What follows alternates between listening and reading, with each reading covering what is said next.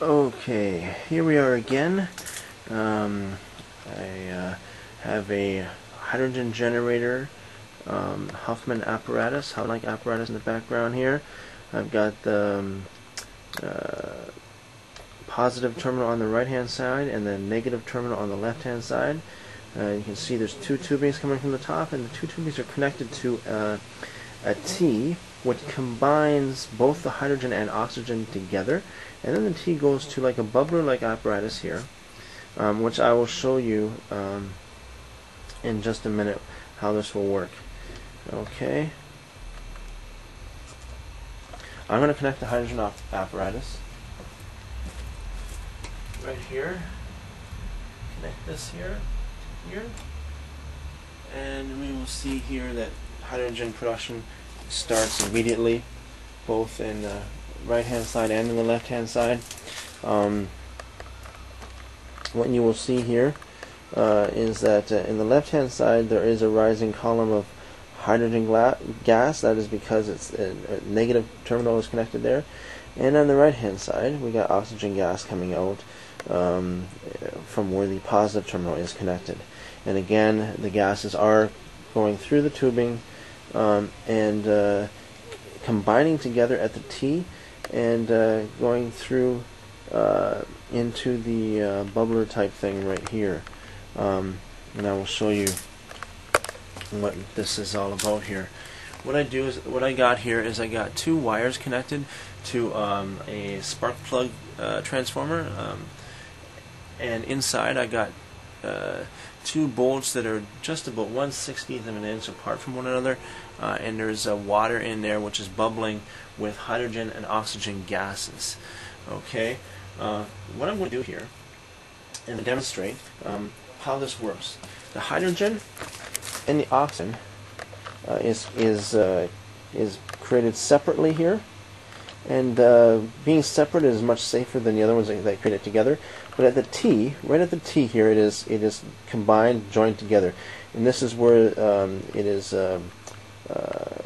somewhat dangerous, because hydrogen and oxygen combined creates an explosive mixture, and you have to really know what you're doing before you get into any of this stuff. What I'm going to do here is I'm going to attach a balloon. I got a balloon here. I'm going to put it on this bubbler apparatus. I'm going to just dump a little bit of water, just a little bit too much water in here. Just a little bit. Okay.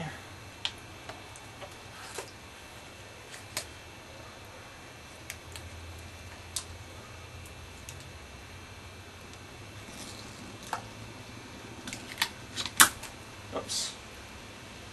Give me a hard time.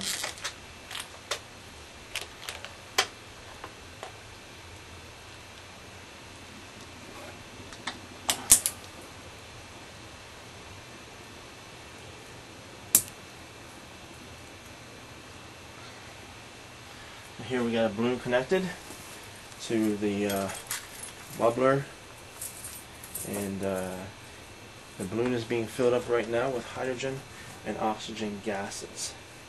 This is going to be a very interesting thing. I've never done this before. I've never actually done this experiment before. This is the first time. And the balloon is filling up, as you can see. One thing I got to point out here is that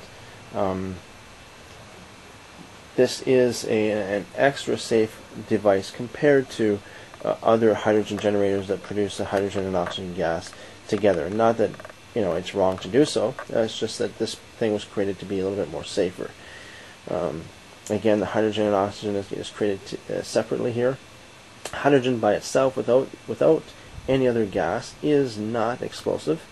It doesn't even ignite. But when it is mixed with oxygen or any other gas such as chlorine, then you will get an explosive mixture even with a little bit of oxygen.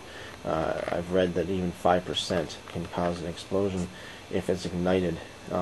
One thing you got to realize about hydrogen as well is that it burns extremely fast, which means when it explodes, the explosion will actually happen so fast that a huge bang will result.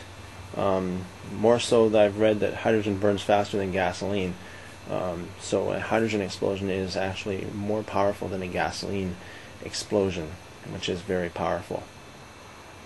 So what you got to do is you got to make sure that you actually wear earplugs, and that you stay a safe distance from any kind of experiment like this. If you happen to experiment with hydrogen at home, please do so knowing the risks that are involved. Even static electricity could cause ignition, and you never know when static is going to hit. You can just rub against the table or just walk across the floor, and it can create static electricity. So please bear that in mind. Always wear your protective equipment when doing any of these kind of things. Okay, now I'm going to unhook this here to prepare for the ignition of it. Okay, so you're on your mark. Just a few seconds to ignite it.